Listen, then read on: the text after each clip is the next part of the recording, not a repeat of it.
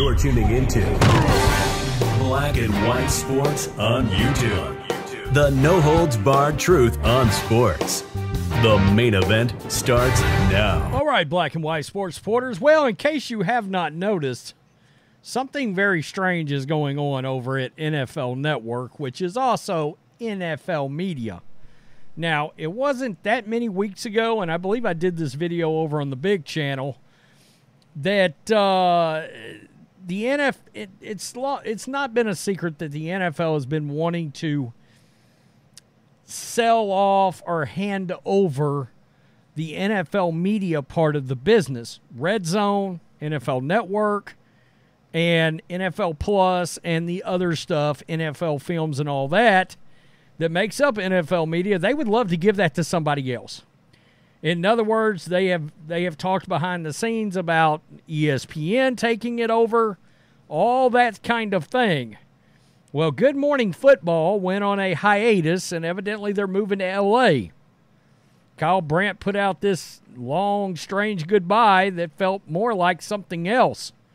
And today, NFL Network became a bloodbath of their personalities that got fired out the door. And it's some very big names, including Melissa Stark.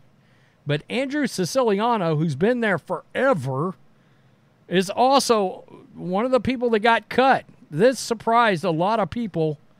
Something is going on with NFL Network right now. Several NFL Network personalities spoke out Thursday as they digested the news of colleagues Melissa Stark, Andrew Siciliano, James Palmer, good NFL insider, gone, and Will Selva being cut as part of cost-effective maneuvers. You know what's strange about this, guys? The NFL is literally printing money right now.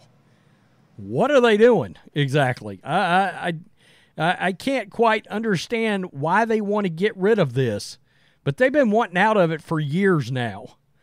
So you just got to wonder. Reporter Jane Slater shared several messages on social media stating how Stark's departure, quote, hurts on a different level. I went to college and looked at the TV and said, I want to be her. The ultimate treat professionally was not only landing on the same roster as her, but working with her on NFL 360.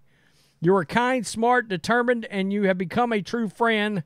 Love that we will still get to see your talents on NBC. And there, of course, is a legendary Melissa Stark, and she's been around long enough you could call her that. Stark, who worked as a host and reporter with NFL Network since 2011, is entering her third season as a sideline reporter on NBC Sunday Night Football. She replaced Michelle Tafoya. She addressed her exit on Thursday on X. A great 12-year run at NFL Network. Will miss working with so many people. I'll see you on Sunday nights this fall at NBC Sports. Stark posted in response to The Athletic's Andrew Marchand, who first reported the news of the cuts. In a separate post, Slater praised Palmer as a brother and a friend, stating in part, quote, the most versatile reporter we have who is incredibly well-liked and respected within the walls of the league. And, yeah, there was some real reaction to this online. It's pretty amazing. James Palmer, I think he actually made a statement on here, and Ian Rappaport came back and said something back to him. Here it is right here. This is James Palmer's statement. NFL Network has bought out my contract, and my time has come to an end. It was my dream job. I loved every minute of it, and that's mostly because of the people I got to work with and the friendships that will last well beyond any, quote, job. I'm excited for what's to come, not sure what that is exactly. I've learned a lot in the last decade at NFL Network. I'm better for it. I mean, some names right here. Ian Rappaport, you're the best, buddy. Okay, that was short and sweet. Diana Rossini, it's obvious how loved and respected you are in the business as someone who worked alongside you for almost 10 years on football fields all over the country. I saw you up close, and how many players and coaches in the league enjoy talking football with you. Mike Garafolo, And we're all better for having worked with you. Love you, pal. So much to be written for you, Meg and Nix. Can't wait to see it unfold. That is pretty unbelievable. Tom Pelissero, love you, brother. Yeah, a lot of reaction from around the NFL. And then Andrew Siciliano right here, Steve Weish lauded Andrew Siciliano, who's hosted several NFL Network shows as a pros pro. He was also one of the hosts for NFL Red Zone. The Red Zone I've always had is Scott Hansen, but I believe it was DirecTV's Red Zone that had Siciliano for years. Personally, I've learned so much sitting next to him at our cubicles on the news desk. Such a great dude, and damn, this guy's poised and his skill on air. Gutted by this. Everywhere else on Twitter, Slater said she's never worked with a better anchor than Siciliano. It's crazy. Will Selva, an anchor who appeared on Good Morning Football, expressed gratitude and to colleagues and viewers for an amazing 11 years. That is absolutely nuts. Peter Strager, who worked on Good Morning Football, I've spoken with Will. He knows what he means to me. Good Morning Football show and our families. What can you say other than thank you for an incredible run? Love Will. Love the way he approached every day on our program. Guys, I mean, a lot of names. A lot of names that if you're a football fan, you certainly know.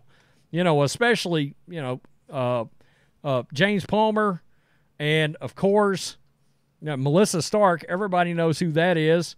And then Andrew Siciliano, pretty wild. And with Good Morning Football being off the air right now, you just have to wonder what is going on, what is happening behind the scenes at NFL media right now. Again, they've been trying to move this product away from them onto somebody else to run and to host, et cetera, et cetera. And you just got to wonder, is there a Disney in the woodpile right now? Is ESPN lurking back there and nobody knows it yet? That's just speculation. But again, NFL media was trying to get, Roger Goodell and the rest were trying to get ESPN to possibly take over this NFL network situation. I know a lot of us don't want to see that because we don't want to watch ESPN any more than we have to. The only reason I ever turn it over there is for strictly live sports, and then I turn it right back off. I watch Pat McAfee on YouTube. So, there's that. There's always that lurking in the background. Could it be somebody else? Could it be Fox Sports? Could nothing be happening and they're just making cuts? I guess. They're moving their home from New York to Los Angeles. Maybe that's got something to do with it. We just don't know. Absolutely wild, though. Tell me what you think. Peace. I'm out. Till next time. Thanks for watching the show. Be sure to like, comment, and subscribe. Be sure to tune in next time on Black and White Sports.